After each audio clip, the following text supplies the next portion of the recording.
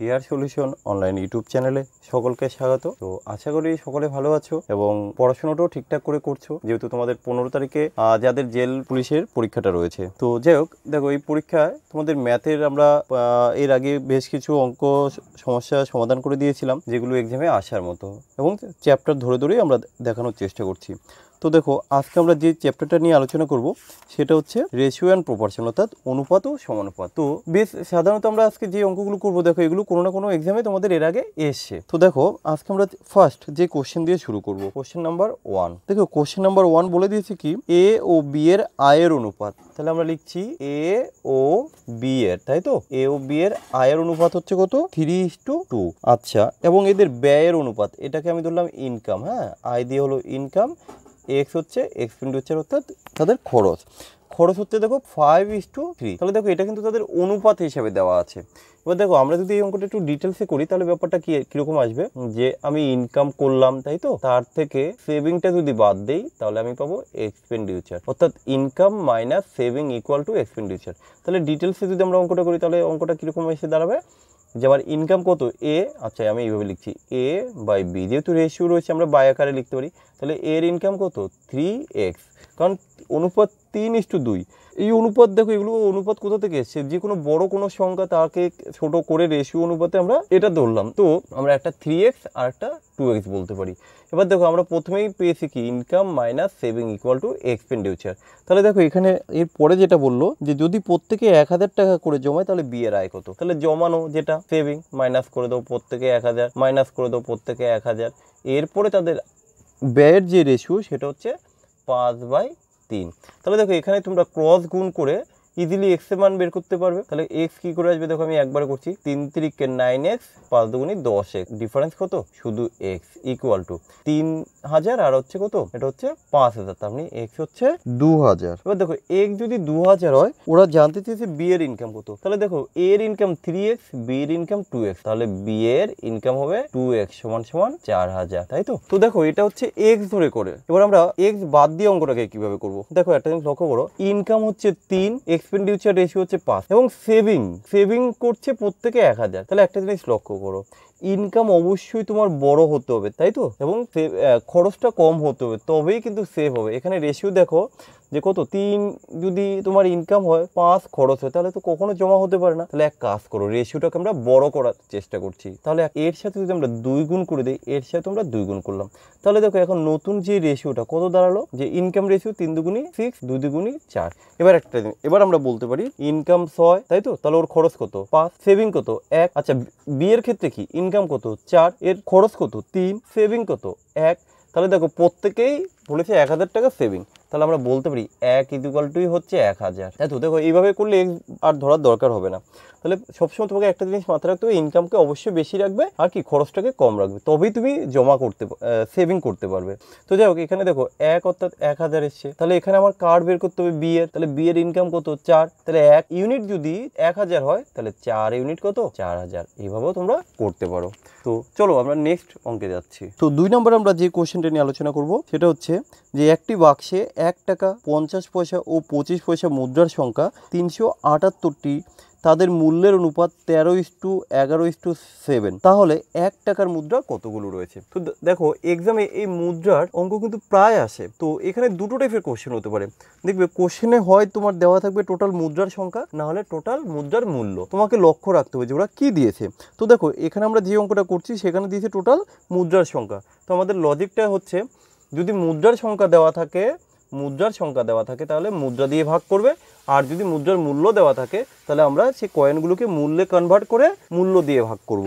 তো যাই হোক, এখানে মুদ্রার সংখ্যা দেওয়া আছে, তাহলে মুদ্রার সংখ্যা দেওয়া আছে 378। তাহলে মুদ্রার সংখ্যা আমরা কি দিয়ে ভাগ করব, মুদ্রার সংখ্যা দিয়ে ভাগ করব। এবার এখানে দেখো রেশিওটা বলেছে 1 টাকা 50 পয়সা আর হচ্ছে 25 পয়সা রয়েছে, কত অনুপাতে, 13:11:7 অনুপাতে।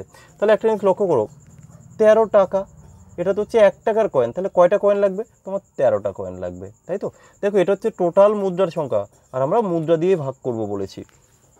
দেখো এখানে রয়েছে 11 টাকা, কতগুলো কয়েন, 50 পয়সার কয়েন, তাহলে কয়টা কয়েন হবে, 11 টাকা 50 পয়সার কয়েন 22টা লাগবে, প্লাস দেখো 7 টাকা 25 পয়সার কয়েন, তাহলে কয়টা লাগবে? 4টে 25 পয়সা 1 টাকা, তাহলে 7 টাকা হতে গেলে 28টা। তাহলে দেখো এটা হচ্ছে টোটাল নাম্বার অফ মুদ্রা, এটা হচ্ছে টোটাল নাম্বার অফ মুদ্রা। যদি টোটাল মুদ্রা দেওয়া থাকে তুমি টোটাল মুদ্রাকে মুদ্রা দিয়ে ভাগ করবে, যদি এখানে ভ্যালু দেওয়া থাকে তাহলে তুমি এখানে ভ্যালু দ্বারা ভাগ করবে। তাহলে দেখো এখানে আমরা টোটাল মুদ্রাকে মুদ্রা দ্বারা ভাগ করলাম। এবার তারপরে কাজ হচ্ছে ওরা চেয়েছে 1 টাকার মুদ্রা কতগুলো রয়েছে, তাহলে 1 টাকার মুদ্রা কতগুলো রয়েছে? দেখো 13টাই রয়েছে না, তাহলে ইন্টু করে দাও 13।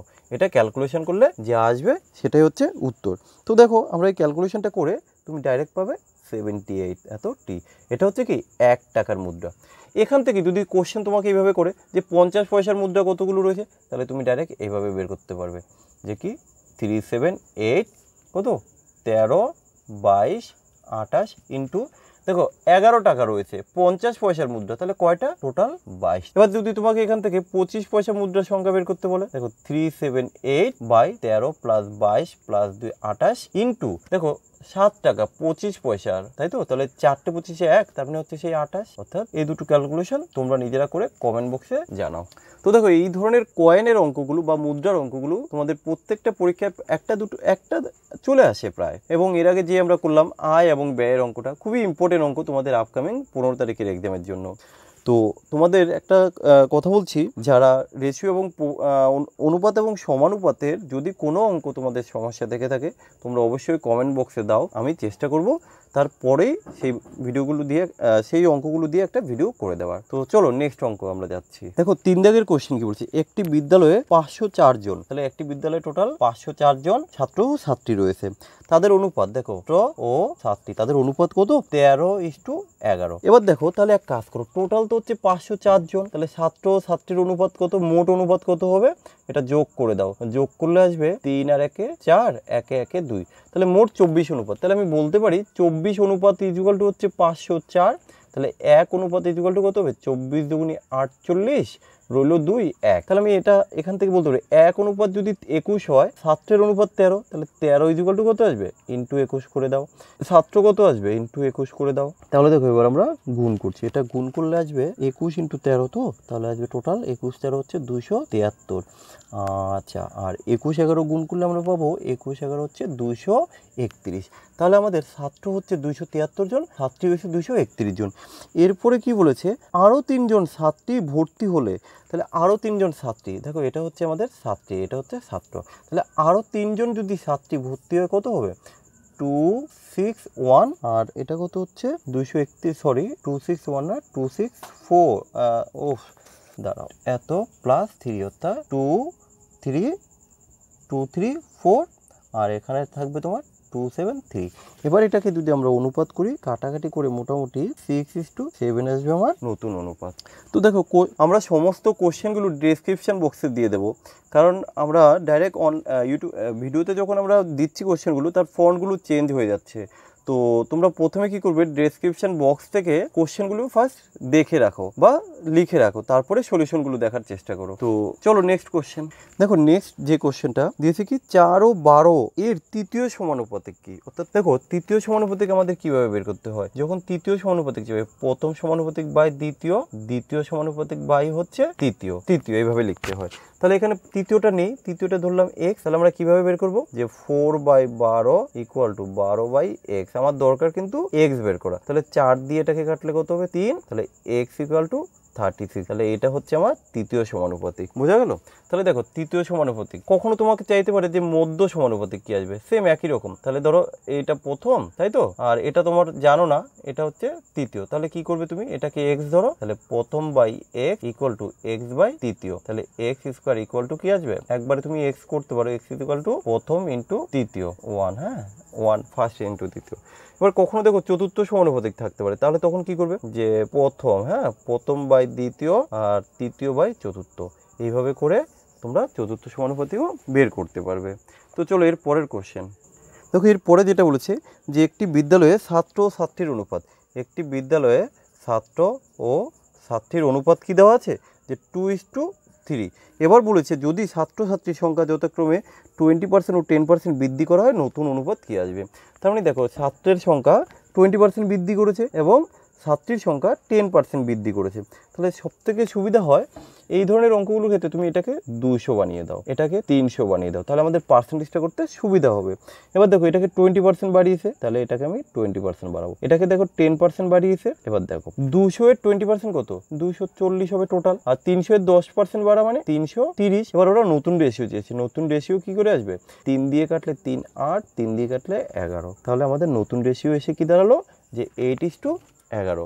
তো তোমরা অনুপাতের এই অঙ্কগুলো করার সময় চেষ্টা করবে, যদি ধরো কোনো অনুপাত, ধরো যে কোনো সংখ্যার অনুপাত তোমাকে দিয়ে দিল, এবার বললো যে প্রথমটাকে 20% বাড়ালো, দ্বিতীয়টাকে 10% কমালো, সবসময় তোমরা কি করবে, এগুলোকে 200 300 অর্থাৎ 100 এর সাপেক্ষে রিপ্রেজেন্টেড করবে। ক্লিয়ার? তো চলো নেক্সট দেখো 5 নম্বর একটা সিম্পল অঙ্ক দিয়েছে যে a/b = 2:3 এবং b/c = অর্থাৎ আমি নিচে একবারে লিখে দিচ্ছি b/c = কত, 4:5। এবং তাহলে ওরা জানতে চেয়েছে a/b/c কত। তো দেখো এখানে আমরা a/b/c করবো, তাই তো। দেখো এখানে কিছু নেই, এখানেও নেই, তাহলে যেখানে কিছু থাকবে না, অর্থাৎ দেখো এর ডান পাশে ফাঁকা, তাই না, তাহলে তার আগের সংখ্যা, অর্থাৎ যেটা ফাঁকা থাকবে তার আগের সংখ্যাটা বসিয়ে দাও। তাহলে এখানে ফাঁকা, আগের সংখ্যা 3 বসিয়ে দাও, এটা ফাঁকা, তার আগের সংখ্যা কি 4 বসিয়ে দাও। তাহলে এবার গুণ করো, 4 দুগুণী 8, 3 4 12, 3 5 15। এই হলো এদের অনুপাত, কাদের, a/b/c। তো আমি আবারও বলছি, কোশ্চেনগুলো আমরা ডেসক্রিপশন বক্সে পরপর দিয়ে দিয়েছি, তোমরা ডেসক্রিপশন বক্স থেকে প্রথমে কোশ্চেনগুলো খাতায় লিখে নাও, তারপরে সলিউশনগুলো দেখার চেষ্টা করো। আর যদি কোনো অঙ্ক তোমাদের বুঝতে সমস্যা হয় তোমরা অবশ্যই কমেন্ট বক্সে জানিও, আমরা চেষ্টা করব পরবর্তী ভিডিওতে সব কিছু ক্লিয়ার করে দেওয়ার। আর চলো নেক্সট কোশ্চেন। তো নেক্সট আমরা যে কোশ্চেনটা নিয়ে আলোচনা করছি, যে ওরা কি বলেছে, এর 40%। দেখো এ 40% কার, এ এর 40% = ওরা বলে দিয়েছে বি এর 60% এর মান সমান হলে a/b কত। তাহলে বি এর 60%, তাহলে বি এর 60%, তাহলে a/b ওরা জানতে চেয়েছে। দেখো আমরা 100 কেটে দিলাম, 0 0 কেটে দিলাম, তাহলে 2 দিয়ে কাটলে 2, 2 দিয়ে কাটলে 3, তাহলে আমি বলতে পারি 2a = 3b। অতএব a/b = 3:2 হলো আমার অ্যান্সার। তো যাই হোক, আজকে আমরা এই পর্যন্তই। তো পরবর্তী ভিডিওতে আমরা আরও কিছু ইম্পর্টেন্ট ম্যাথ নিয়ে তোমাদেরকে সলিউশন করে দেওয়ার চেষ্টা করব, যেগুলো তোমাদের 15 তারিখের এক্সামে আসার মতো। তো যাই হোক, তোমরা অঙ্কগুলো বারবার করে প্র্যাকটিস করো, আর যদি কোনো সমস্যা থেকে থাকে অবশ্যই কমেন্ট বক্সে জানিও। আর আমাদের চ্যানেলটা যদি এখনো কেউ সাবস্ক্রাইব না করে থাকো অবশ্যই চ্যানেলটা সাবস্ক্রাইব করে রাখো। ধন্যবাদ।